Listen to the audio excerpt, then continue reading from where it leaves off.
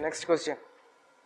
With reference to International Association of Marine Aids to Navigation and Lighthouse Authorities, IALA, consider the following statements. 1. It was established very recently in response to incidents of piracy and accidents of oil spills. 2.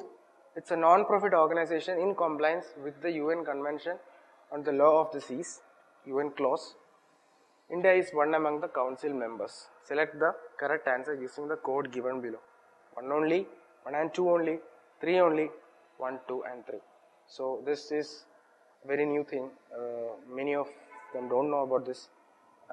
Many of them will be knowing about this. So anyway, I will be explaining this in detail about Iala. See, Iala actually is a non-profit international organization, correct? It's a technical association, correct? It was established in 1957 under a French law, not under UN clause. UN clause is something different. I will have a brief explanation of that in the next slide. So this was especially signed in France actually, and France took the initiative and under their law. So it's under French law, not in compliance with UN clause. So anything that is related to marine or maritime security will not be under UN clause. No, anything. There are some laws or some associations under UN clause, but not all. So that's what you have to take from this. So what it does, it gathers together marine aids to navigation authorities. So the name itself suggests, like they will be providing aids to those who are traveling in sea, the ships, the containers, the passenger ships, fishing ships, everyone. And they will integrate this with lighthouses, where lighthouse is provided for them to have a good navigation and to help them in distress. So all these technological aspects of that, all the technical aspects of that will be covered. They will be, research will be there. I mean, they will be inviting many parties. They will be conducting conferences, and all the member countries, all the private as well as government officials and organizations will be there contributing their own ideas how to improve this navigation, how to have a early warning disaster system and all those things. So just read it.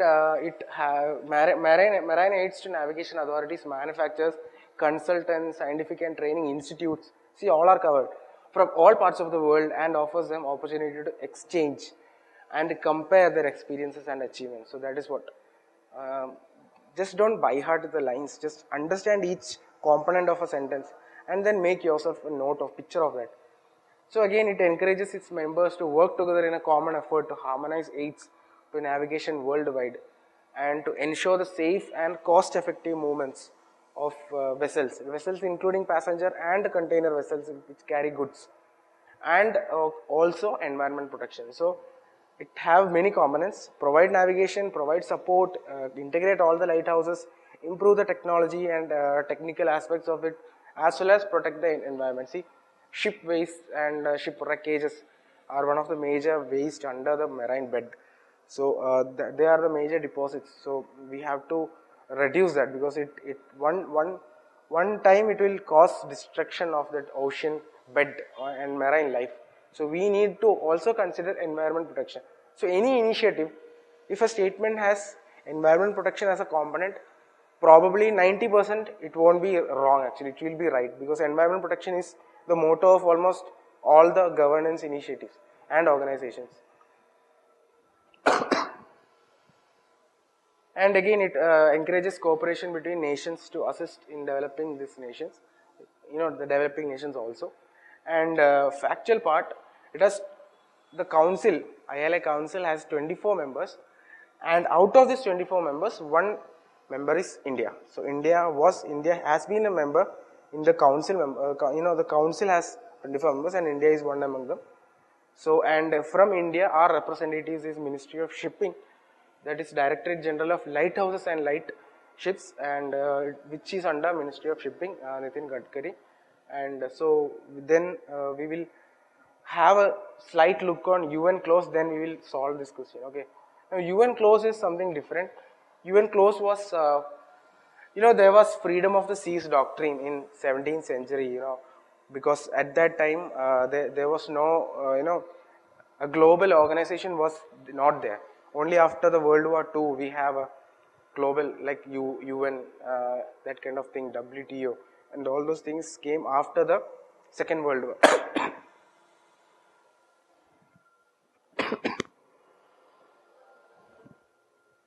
So before that, in 17th century, 16th century, we didn't have anything. So doctrine of freedom of the seas means each country can have a slight extent to this ocean or the sea territory. Like each country we can fix like 200 nautical miles or 150 nautical miles. They can extend their territory, and in that will be their own country's territory. Above from that will be free. Anyone can use it. Anyone can travel from there. So each country had a separate law, each nation had a separate law that governed this territorial waters or whatever it is. So we didn't have a common rule. So by after 17th, 18th century, colonialism began, and after colonialism, many countries were they wanted to extend their power. All the countries were in a competition with each other to have their own power extended to offshore places as well. Even now China is doing that in South China Sea. So that is what. And 1940s to 70s again, many nations were there who came up with their own law to have this establish the jurisdiction over the seas. Since there was no common law of the seas, talks began in the UN. So that is where UN clause began to evolve. So since there were no common law in the to control this, everywhere we should have a common law. Like in criminal activities, we have International Court of Justice. So if no one is there to look after them, ICJ will be taking care of that. So that is, we have some umbrella thing all around globally. So that was lacking in this ocean aspect. So that is why your talks began in UN, and then which resulted in the formation of UN Clause Convention on the Law of the Sea. So this was established in 1982 on December 10, and now at present 150 members are there, and 60 plus nations have already ratified it.